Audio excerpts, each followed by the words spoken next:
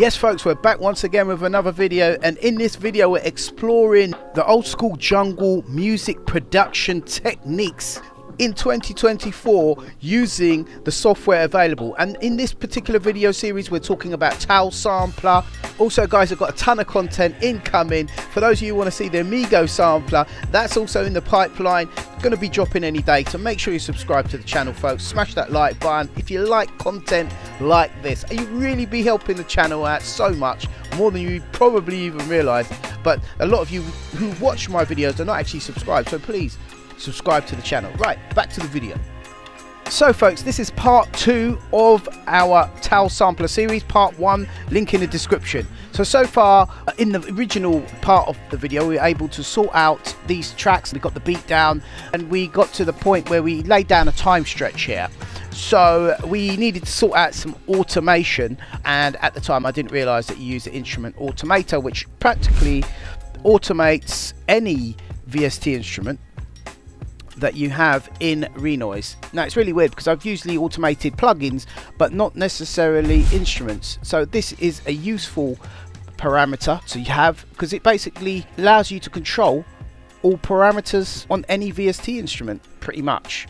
Don't quote me on it, comment down below, let me know if you use it. But look at TAL Sampler. TAL Sampler's got so many different things that you can automate, so we're going to do more on that later. Comment down below, let me know if you want to have a video just about all these things here.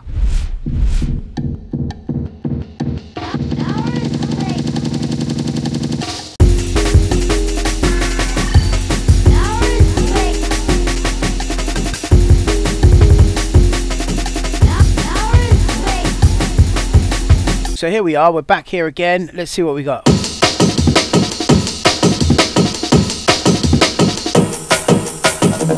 And then we've got a bass sound. Let's label that up real quick. So rename dread. We've got our little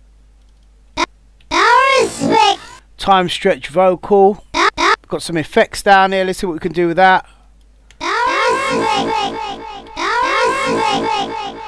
Alright, so let's try and make it so that it doesn't it's not so wet.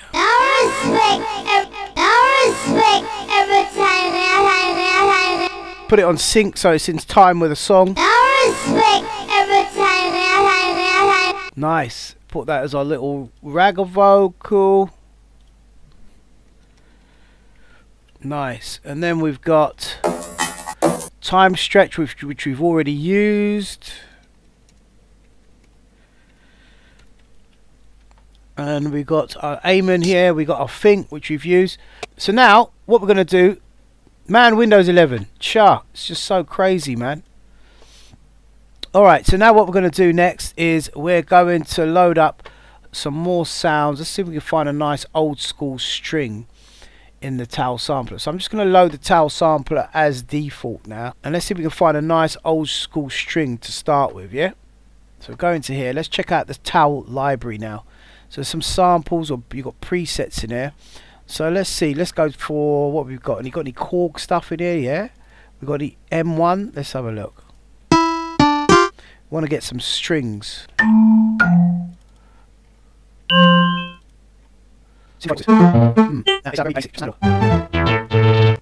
Okay guys, so this is the Fairlight collection inside the factory defaults that it comes with. And these are quite cool strings here. I found this nice little string here. So what I'm going to do, let me try something really cool here. I don't know if this is going to pull off, but let's just do this for a second. I'm going to hit 2 keys on the keyboard, keep it nice and simple for you. I've got the V and the N key, and they're not actual musical notes. These are just 2 keys. But in real, you've got E and you've got A, yeah? So what I'm going to do here now is I'm going to expand this track. So I've got enough for a chord. I've got E and A. And then what I'm going to do here is I'm just going to get that and I'm going to make that into a phrase. So I'm going to go pattern, phrase. This is like a really easy way of doing this, right? It's pretty cool. Create phrase from pattern.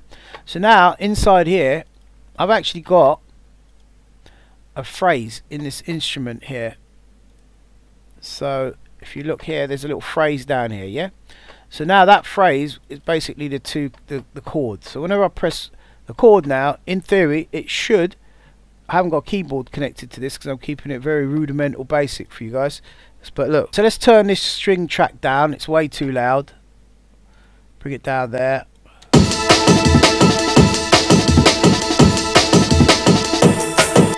We'll do a couple of copies of this, roll it over 4 times. So actually, let's do it 2 times to begin with, right? And let's join these together, organize join, yeah, to make it bigger. So let's get a little chord progression going. Right, bun that chord. It didn't work out. Hold on, bun that phrase.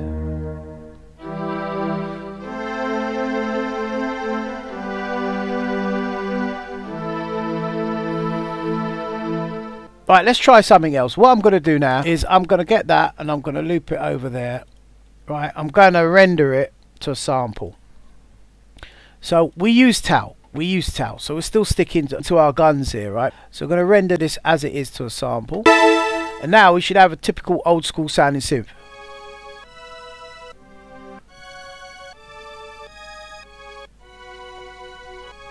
And let's boost it up a bit by pressing, highlight it all first. Control and P, my bad.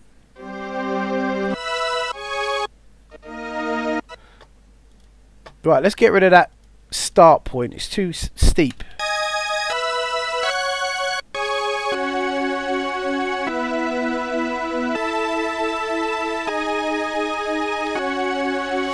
You know what, let's export this out and bring it into TAL now as a sample, right? So let's do that, string. Because I know what to do with it in Renoise. I could do that all day long, but the challenge is to use TAL Sampler, right? So let's just paste that, pop that back in there. Bring it like so. Bring it back, and we should have our string here now. Chuck that on layer 1.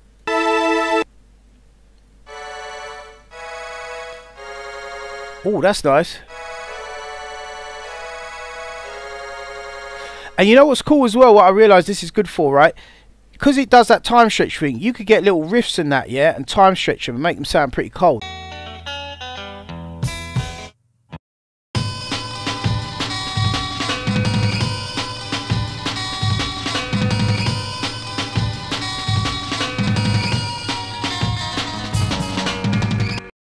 Right guys, so as you can see, you can use time stretch quite creatively, not just on the breaks, but also on instruments to make them quite interesting.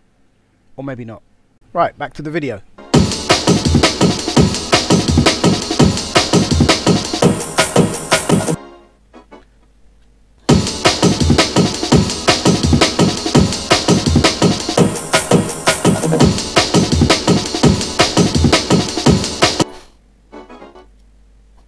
Let's get rid of these little numbers because they can be pesky when it comes to your groove, yeah? So let's get rid of that. And delete, man, delete. Oh, okay.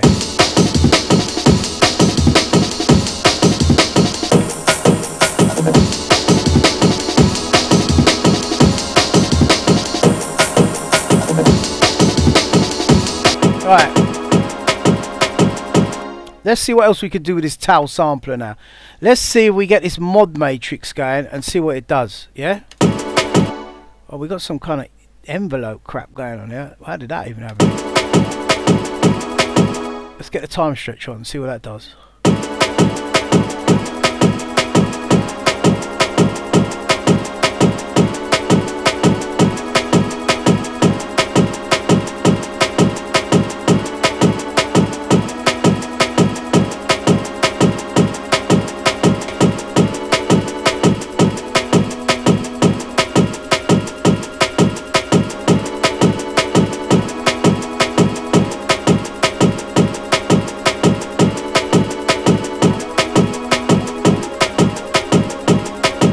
Not bad.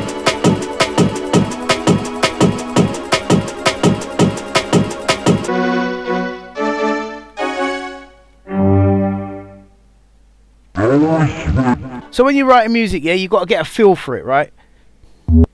It's like putting a jigsaw puzzle together.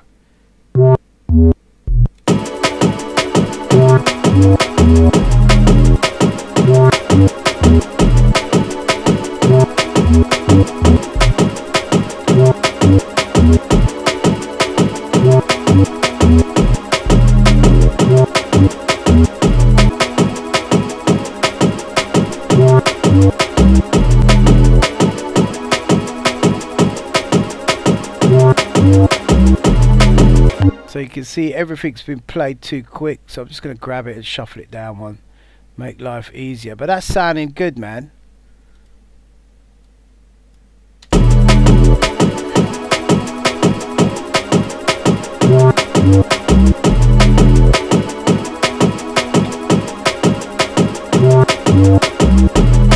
Nice. Label that track. Dreaded and Dread. Right, let's see what we got. A little time stretch here. We could use this in a drop. Hold up, where are we? No, we want the ragga. So let's get a little echo and all that on there. Do some delay on that. See, we got. Where's the feedback? We need some feedback. Maybe this, make it go longer.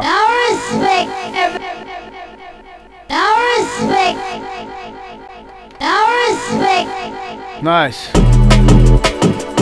Hold on. What's, do we mess about the Akai? Yeah, let's mess about this S1000 thing. Yeah. All right.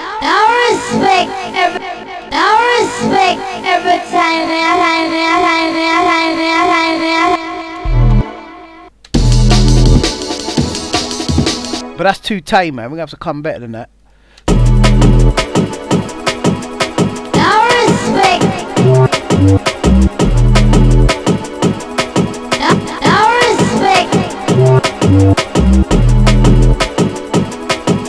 Nice. All right, let's see what we got. Let's see if we can find any other little sounds to go. What do we have in there so far? We got that, which we're not using that. We got that. We got the thing. We got the couple of time stretches, and I believe we've already run with those. We could do a little time stretch, right? Right, so let's do a little arrangement real quick. So we're starting off. How are we starting this off, people? Put something in the chat what you think we should do with it. We definitely ain't coming in with the dread first of all. So I would say let's open this up. We got our like arrangement matrix here, yeah. So I'd say we start originally without that dread. We're gonna bring that in. And then now respect's a bit loud, so I'm going to turn that down a little bit. You want the vocals loud and proud, but like.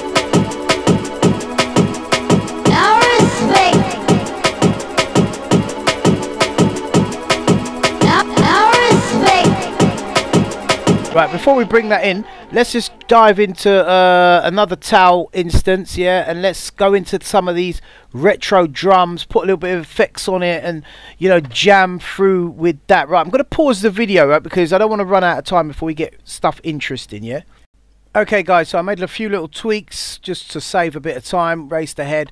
So I got the Alesis HR16 drums. I put a little bit of a delay on it, and also a bit of reverb. This you can also EQ on there, but I mess with that. And yeah, it sounds like this. So that's that one. I'm going to put that in real quick.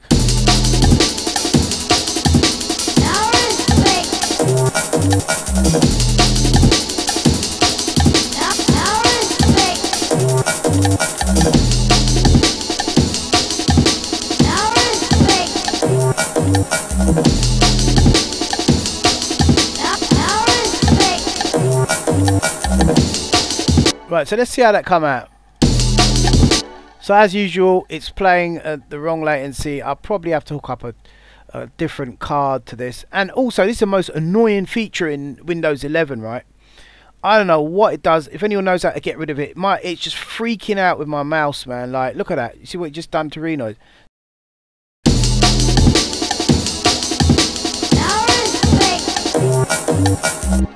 So we need a couple of little steps on that. Yeah, so that'll do.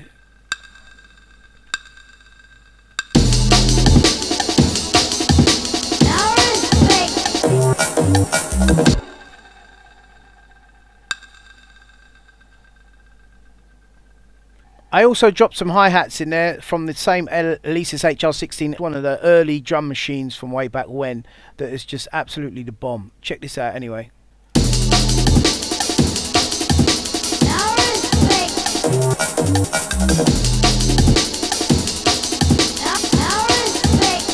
Right, so I think on that time stretch we'll try dumping Windows 11. We'll try just maybe muting the hats at this point, just to about there maybe. Oh, let's see what's happening, guys. Someone comment, let me know how to get rid of that.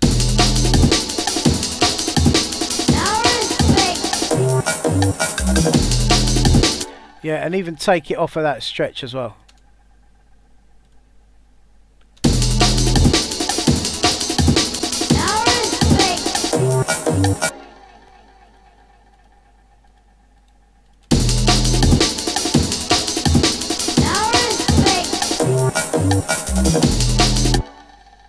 Right guys, I decided to draw for the old kick sub. Let me see what I can do with it. So guys, I took an 808 kick into TAL Sampler and done some filters on it. Put this cyclic on there, time stretch at this level here, size, res, some notch, a filter, a few of these filters turned on, messed about the matrix, and then ended up with this bass.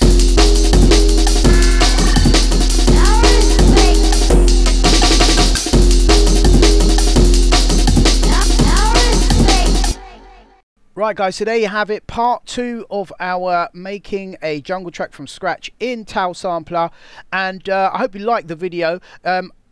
If I get enough likes on this, I will now move on to the arrangement phase and the finishing touches. As you can see, I've got an arrangement up here on the screen. If you want to see that, see how I break that down, smash the like button, leave a comment down below.